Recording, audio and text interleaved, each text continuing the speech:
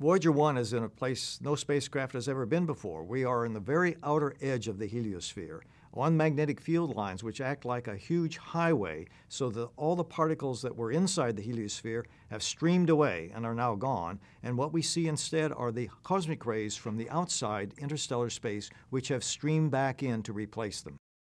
For the last 7 years, Voyager 1 has been in a region of the outer heliosphere where it's surrounded by ions, moving at about a few percent the speed of light. Those ions were accelerated in this region and are moving uniformly in all directions.